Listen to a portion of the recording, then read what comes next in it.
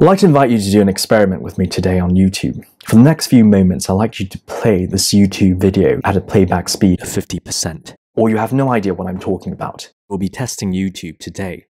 Informational age, where technically anyone could publish information and content online. Of course, we have all sorts of platforms for doing this. We have social media, we have platforms like YouTube, but anyone can easily, without barriers, put out information online. And this is really a far cry and a departure from where media used to be very much restrictive, very much controlled by people in the editorial process, and only those that were worthy could actually get some exposure. But today, technically anyone could do it. At the same time, the implication is that such a landscape would be very chaotic. How do we actually determine what information is worthy of actually being broadcasted and published and what isn't? How do we determine those that are valuable and those that are frivolous? We are told by the technologists and the people behind such platforms that we have these algorithms in place of these humans that are actually helping us determine this very question. And only those that are worthy of being delivered will be delivered. And as far as YouTube is concerned for today's experiment, we are only recommended and shown YouTube videos that are worthy of being shown based on the algorithm and its metrics. Yet, in spite of that, I've also had many interesting experiences where I've been on the YouTube homepage and I've been recommended videos that are a bit strange, and yet they're there, and it makes me wonder whether there's something wrong with the system. Officially, YouTube's algorithm looks at really a few metrics: the view, the click-through rate, the retention rate, and the watch time. And if you were to think about it logically, if these metrics are good, then certainly a video should be quite valuable to watch. Only if that video is that good would they generate these good metrics. Yet because what is being determined as worthy information is really based on these metrics and these metrics alone, then it also really gives way to potentially being overtly or inadvertently gained. So recently I watched this very interesting experiment being conducted by this YouTuber, where he hypothesized that if we could actually slow down the playtime of videos, then potentially we could increase the retention rate. So today, by watching this video playback speed at this very moment, the retention rate of this video is actually up than its usual retention rate. In other words, the system is now being told that this video is worthy of being promoted. So for the purposes of our experiment today, if this video has more views than my usual videos over the next few days, then this experiment would have been proven successful, which goes to suggest that the metric and really the overall system that we have in place to help us determine our information diet on YouTube is itself flawed. And this raises greater implications really, because of course, besides YouTube, many platforms have similar metrics for their own algorithms. And so it really shows us that we live in an age where we can't fully rely on these systems to help us determine what is good information. There really still needs to be a human component in really helping us navigate the informational landscape of today and really help us build practical and valuable knowledge.